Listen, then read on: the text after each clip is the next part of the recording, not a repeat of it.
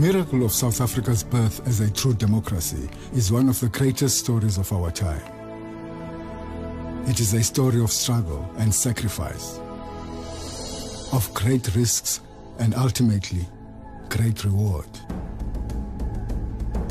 This struggle was fought on many fronts and many people played their part. In the end, it required all these contributions to come together in a perfect storm of outrage, courage, and hope to deliver the freedom we all enjoy today. And while much has been written about the liberation movements that spearheaded this struggle, extraordinary stories of leaders such as Nelson Mandela, Robert Sobukwe, and Steve Biko, there is another part of this history that remains largely untold. It is the story of what was a long and often lonely battle against apartheid, right where the National Party wielded their power. The South African Parliament. It is a story of commitment to the cause, of showing the world what was really happening behind the walls of censorship, that the government's propaganda was a lie. It is a story of detention, harassment, intimidation, and imprisonment. A story that some have tried to change and even erase entirely from history. This is the story of the Democratic Alliance.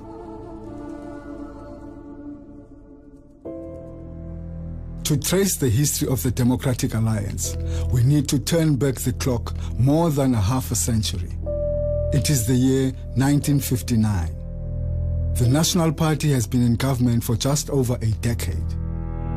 Its policy of apartheid is systematically denying the black majority their rights on a scale never seen before. Organizations such as the ANC and the newly formed PAC are driven underground and later declared unlawful through oppressive apartheid laws. It is the darkest chapter in our country's history. The United Party's unwillingness to confront apartheid head-on as the opposition party causes the breakaway group of 13 MPs to form the Progressive Party with a mandate to oppose apartheid.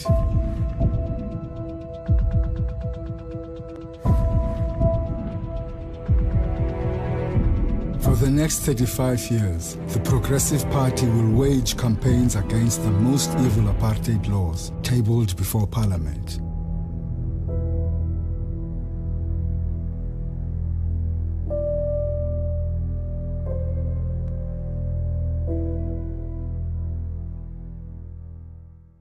In the general election of 1961, the Progressive Party won its first seat in Parliament when Helen Suzman was elected to the National Assembly. This was a time of fear and censorship. Speaking out against the government was not tolerated and came with harsh penalties. But Helen's relentless exposure of the National Party's apartheid laws reached the outside world. For 13 years, she would be the party's only representative in Parliament. During this time, her principles never wavered and she never lost courage. In Parliament, she single-handedly did the work of an entire opposition party, making countless speeches and asking hundreds of questions on housing, education, forced removals, past law offences, detentions, bannings, whippings, police brutality, and executions. When a cabinet minister accused Helen of asking questions just to embarrass South Africa overseas, she famously replied, "It's not my questions that embarrass South Africa, it's your answers." Helen was a champion of the rights of workers. She demanded trade union rights for all and fought for better wages and working conditions. She also visited prisons and obtained better conditions for prisoners.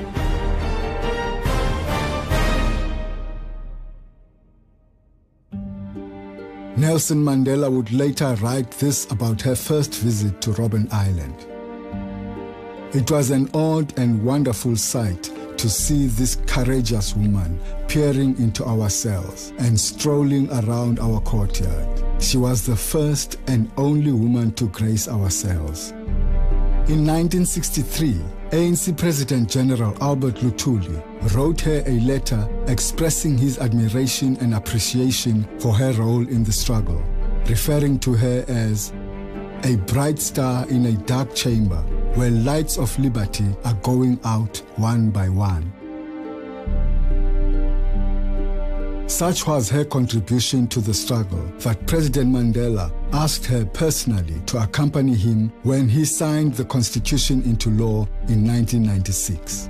He went on to say this about her: "Your courage, integrity, and principled commitment to justice have marked you as one of the outstanding figures in the history of public life in South Africa." 37 years after Helen Suzman helped launch South Africa's first progressive, non-racial party, she sat alongside Nelson Mandela and witnessed the signing of a document that contained so much of her own values and beliefs. This gesture was a demonstration of the true respect that one great South African held for another.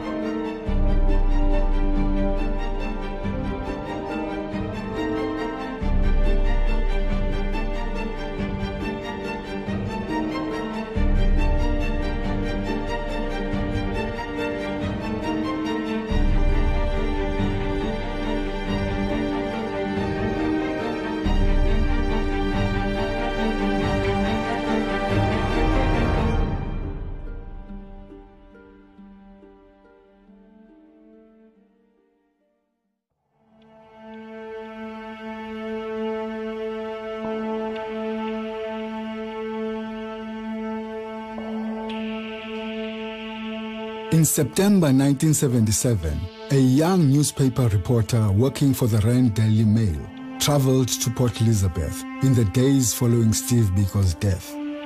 She and her editor didn't believe the government's claim that Biko had died from a hunger strike. The reporter's name was Helen Zille. Her investigation exposed the truth behind his brutal murder at the hands of the police. She was charged and found guilty by the Apartheid Press Council for her reporting on the Biko story. It was quite routine to get phone calls with death threats and various other things, and now and again I would have to move out of my little flat on the outskirts of Hillbrow. Responding as a freelance journalist to reports that police were burning shacks at KTC on the Cape Flats, she rushed to the scene and was arrested for being in a group area without a permit. For the states of emergency in the mid to late 1980s, our house was used as a safe house. For months, she hid various ANC activists from the security police. The stakes were high, there's no question about that.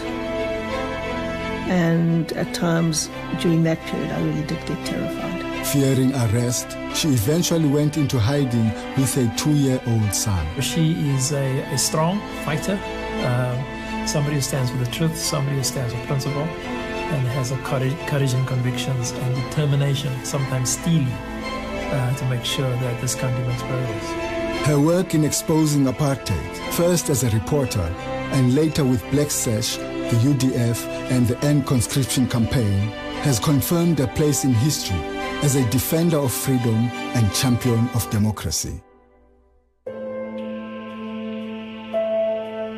The Democratic Alliance of today is the convergence of people from various political traditions, brought together by shared values of non-racialism, openness, and opportunities for every South African.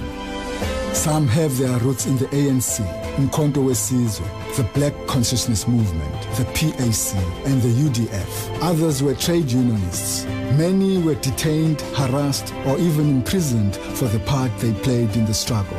They have joined the Democratic Alliance because they want to build a non-racial party that can truly deliver a better life for all. The DA is growing so fast today because many, many people from a whole variety of different political backgrounds understand that the one big idea that is central to every successful democracy is the DA's idea of the open opportunity society for all. The Democratic Alliance has its roots in the struggle against apartheid. By bringing together people from different chapters of the struggle around shared values, it has become the most diverse and dynamic political party in South Africa.